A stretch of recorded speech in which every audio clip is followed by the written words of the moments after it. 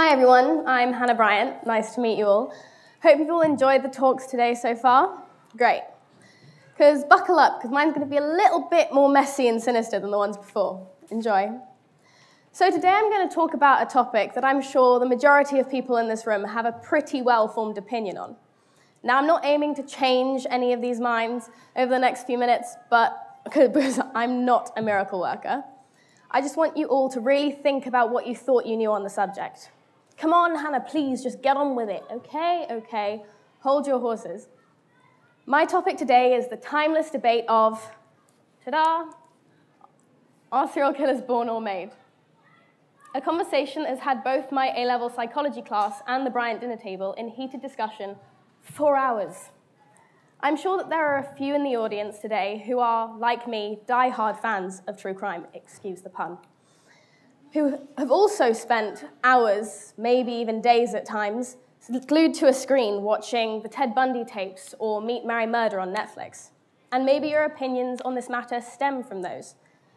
And that is completely fair enough. Mine did too for a while. All serial killers are born pure evil, seems to be the narrative that these movies and TV shows push. And one day, I came to the all-round shocking realization that maybe the media can be a little bit biased sometimes. Crazy, I know.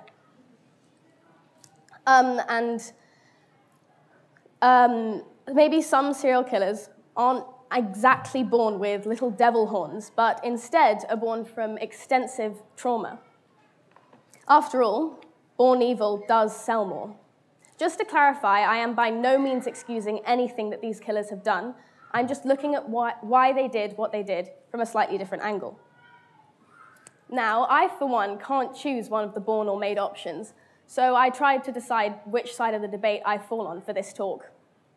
And I chose two of the world's most prolific killers. Yes, only two, small sample size, I know, but this girl does have a life. And use these two cases to look into what I truly believe. And the research I conducted, hours of it mind, has landed me in the wonderful position of being exactly back where I started. Still sitting on the fence over here? Yay. First we have the lady killer, that was his real killer name, Ted Bundy. Mr. Bundy is, in my opinion, one of the rare examples of a killer who was born that way. He was born to a single mother, but surrounded by a family that supported and cared for him, and they sent him to a good school. But sadly, little Bundy disregarded this entirely and started showing violence from a very young age, getting angry at his mother for his being illegitimate. He even set up traps for his peers, resulting in broken legs and other injuries he never seemed to regret. And soon he turned into a fully fledged serial killer with a kill count of an estimated up to 100 and a confirmed and confessed 28. There's nothing that I can see from any of his interviews about his childhood that can point to any reason for his actions other than a born nature, especially seeing as they started from so young. Ted Bundy can therefore, in my opinion, only be a born killer. He was a good-looking boy from a reasonably well-off family that cared for him.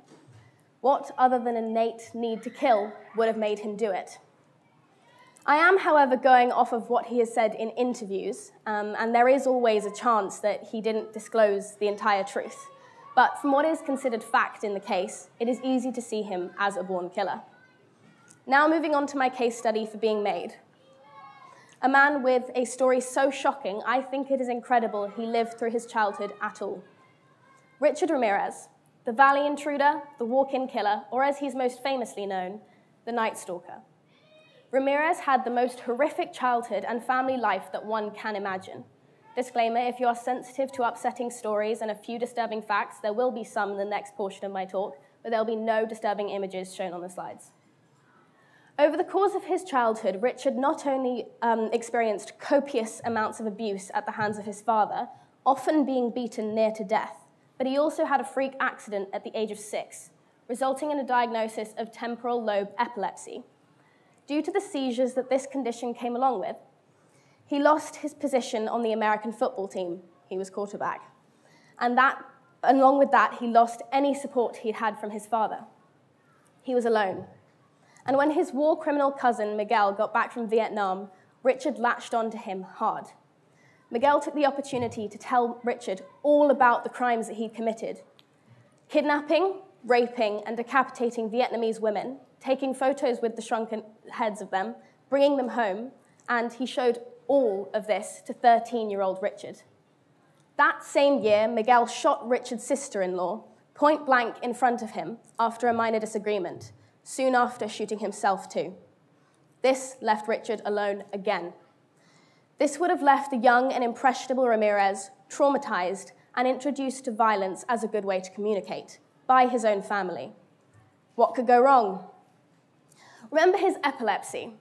It has been reported that he also had these mini seizures, filling his head with visions of monsters and a voice commanding him to do things, a voice he thought was Satan's. This all started when he was 6. When he finally moved to San Francisco at the age of 18 and found drugs, this voice in his head told him to steal to subsidize the habit. And one day, in a robbery gone wrong, he killed the old woman whose house he'd broken into. He likened the feeling of killing to that of being a god in one of his interviews. And so the voice told him to kill again. Thus, the Night Stalker was born. Ramirez was created by trauma, abuse, and a freak accident that could have happened to anyone. If he'd been born into a loving family, or if the accident hadn't happened at all, I believe that he would never have done what he did. He was made into a killer by accident, unlike Bundy, who actively sought out his first victim. I think that from these two men, we can see quite well that serial killers can be both born or made, and they all have their own stories that lead to the crimes that they commit.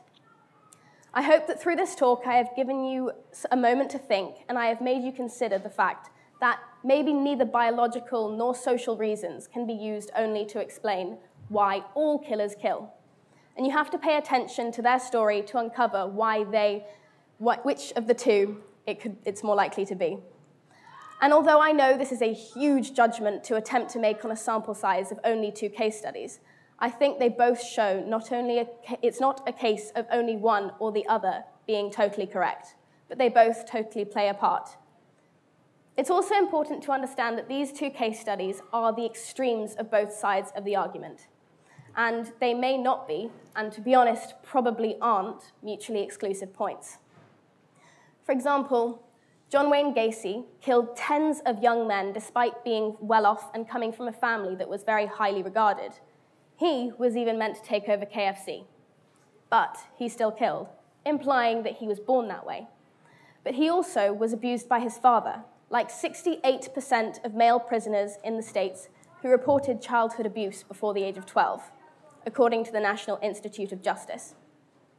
This implies that he could have been made as well. Therefore, in my opinion, it is impossible to say what makes a serial killer kill using only one of the nature or nurture points, as in reality, all evidence points to both coming into play.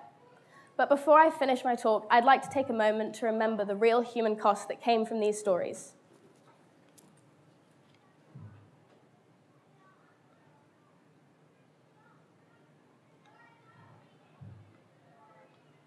Thank you.